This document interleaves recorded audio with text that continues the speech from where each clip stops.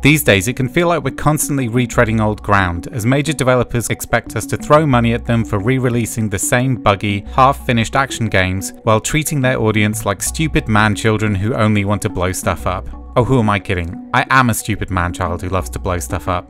But even so, when a game manages to take a significant departure from the norm, while still being as compelling and enjoyable as Stray is, we should all take notice and celebrate it. It's definitely not the longest campaign you'll ever play, at roughly 5 hours, but I can confidently say it's a game that everyone should experience. A slow start quickly leads into one of the most enjoyable games you'll play this year, as you traverse through a gorgeous, dilapidated city that is dripping in neon lights while also being overtaken by nature.